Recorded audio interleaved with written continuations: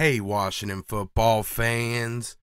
Today, I wanted to talk about Washington's Anchorman, Ron Burgundy and Gold. How this franchise got classy. Before Ron came, we had some really good players, but that was to be expected. We weren't doing great. We were picking in the early first round. And we figured out if we drafted defense, we usually got a pretty good player. And once we started realizing what the real problem was with just the culture of players, we tried to build an artificial culture. We did that by trying to draft as many of Nick Saban's guys as possible. And honestly, that helped out. Those were some great guys that are still on the team. But we are still doing things wrong. From top to bottom, we just didn't have people in the organization that knew how to be winners. Or more importantly, how to behave like winners. Winners don't cut corners. And that's what we were even trying to do with the culture. We were trying to cut corners by bringing somebody else's culture in. We did that with the players. We had high-priced free agents. Even some of the coaches we brought in and the staff we brought in, it was just, we were trying to get everything pre-made and instant. You know, we were trying to ride off of somebody else's success. Then Ron Rivera came. He changed all that. He installed his real, sustainable winning culture. We had great players that weren't playing up to their potential. Part of that was bad scheme. Ron brought in the right people to fix that. But more importantly, he instilled personal accountability, and he looked for people with leadership. He made it so that every player held themselves accountable. And leaders on the team set the best example by being their own hardest critics. When you've got the best players out there being the hardest on themselves and pushing themselves to be better, everybody else wants to do the same. You don't want to be the guy that's got the most room to improve and not busting his ass when you got somebody else out there that's the A-tier athlete that's still pushing himself every second through practice. These great players set great examples. And then Ron himself set a great example. He led by example. At one of the toughest points in his life, while he's battling cancer, he drags himself to practice. He was there to try to push, teach, and mold these players into better men in all facets of their life, not just in football. He's just trying to make them better all around. The ones that had it in them, they rose to the top. And as a fan, you can feel the difference. Now, we've had like little spurts of success in some relatively recent years. Like, we had the RG3 season where we all got excited, but that was just one spark from one player, perfect scenario with like one coordinator. Like, everything just kind of worked out. And Kirk Cousins, that was, we had kind of had something there. And even the Shanahans were good coaches, but they just didn't seem invested in the team. And partially, that was Dan Snyder's fault. He hadn't learned his lesson yet. But now that he has, and Ron Rivera has been given the ability to fully mold and execute his vision, things are looking brighter than ever. Ron came here, and in his first year, he ran into as many obstacles as he possibly could. The whole league had to deal with COVID. There were even other teams that had new coaches coming in during that still had to deal with all that too.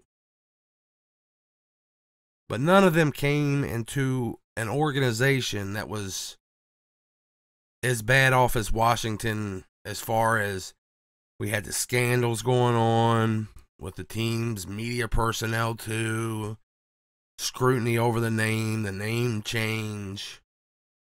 But on top of all that, Ron had to deal with cancer treatment.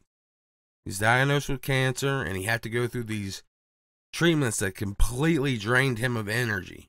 But through all these obstacles, completely drained of energy, he pushed himself to come in, and through sheer force of will, change this culture. If you were here and you weren't a high character guy, you saw Ron, what he was going through, and his grit inspired you to become one. As far as actual personnel goes, he came in and figured out where the team's strengths lied. He saw this team, the group of players, how much defensive talent we had. I mean, that's probably part of the reason he took the job, was all the defensive talent we had. And he knew that with, some new leadership and a few tweaks, it could be a good team. He came in and had what was supposed to be a first-round franchise quarterback. He gave him a chance, but when he realized that he wasn't a guy that could motivate himself, let alone the team, he was out the door. He leaned into the team's defensive identity.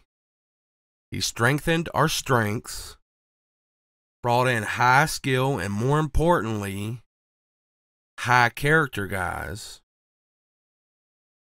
And even with this horrible situation at quarterback, he managed to grind out a division championship in his first season and put the league on notice with a scrap against the eventual Super Bowl champions. I mean, people started really talking about us then.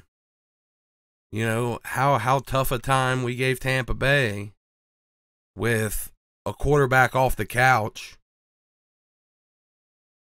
But this offseason, Ron's continued on with his vision.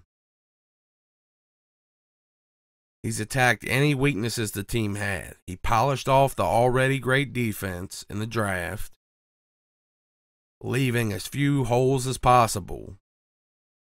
He fortified the offensive trenches so that now, you can't look at what we have on the offensive line and view that as anything more than one of our main strengths. Like, it's kind of underrated, but all the extra pieces we got to the offensive line that was already good, man, it seems like we could field 2 starter quality offensive lines, just like with the defensive line.